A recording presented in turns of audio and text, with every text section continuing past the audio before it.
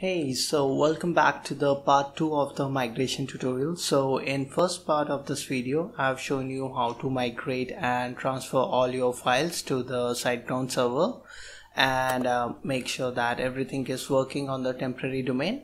And after this, now in this video, I'll show you how you can change this temporary domain to the permanent domain like it's on your old server.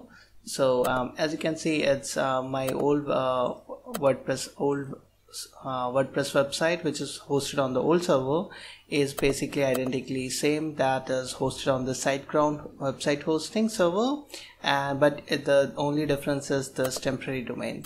So let's change this. For this, you have to go to Siteground dashboard. From here, either you can click on this manage site option, or if you have closed the screen, what you can do is go to this. From here, go to website, and here you will see all the temporary domains. So this is the domain, as you can see here, like 12. So click on manage,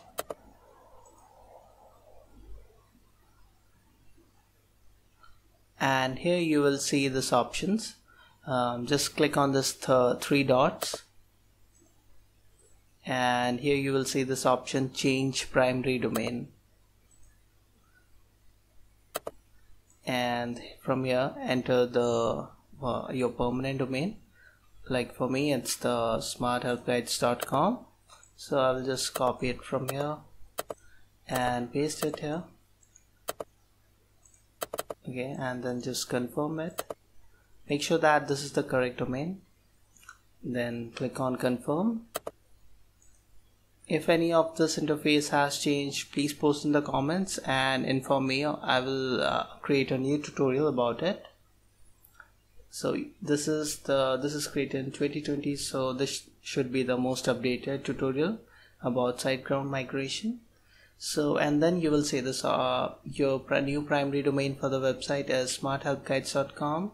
Please point your domain to the new host server, and to do so, what you have to do is change the use this name servers. So I'm using Namecheap as my domain registrar. If you are using GoDaddy or some other domain registrar, you can you can follow the same steps. It is basically same. So I'm using Namecheap, so I will show you exactly how to do it in Namecheap. And if you're using any other domain registrar, please post in the comments or email me, and I will give you exact steps how to do it. So what you have to do is go to namecheap.com, log into your dashboard, and go to dashboard. And from here you will see all your domains. And this is the domain, smarthelpguides.com. So click on manage,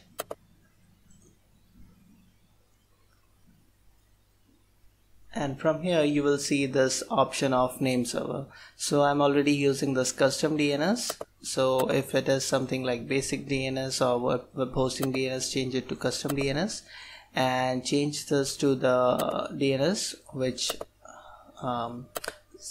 is listed here.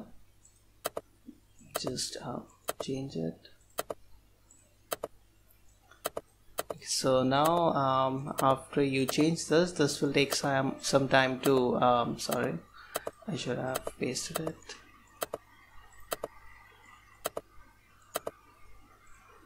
Then click on this tick mark to save the new DNS options.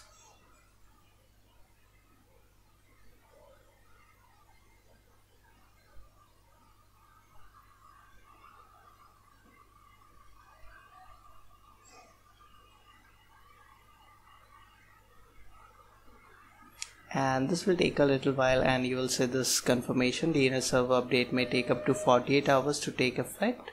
So now we have changed the DNS servers. Let's go back to the hosting, and okay, so so after 24 to 48 hours, usually it doesn't take that long, but once the DNS get updated, your website domain name will start pointing to your new to the new Siteground server, and your WordPress migration will be completed.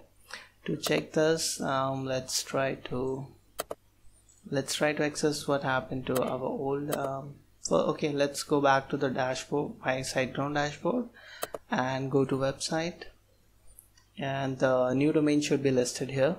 So make sure that it is there to make sure that the process is complete.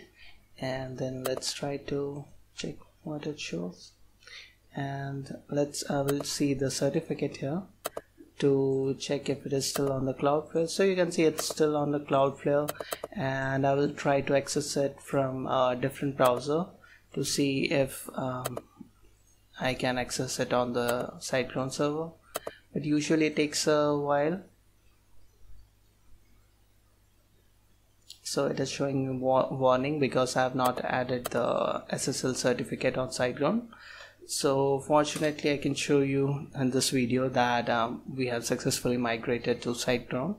As you can see, in Chrome it was showing the Cloudflare certificate, and it is not showing any SSL certificate here because I have not added the SSL certificate in Siteground.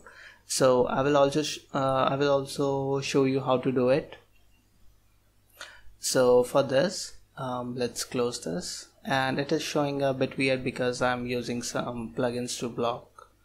Okay, it is no fault of Siteground. Let's go back to the Chrome and go back to Siteground dashboard. So you can also check using a different browser, and depending on your DNS servers, it may get updated instantly. So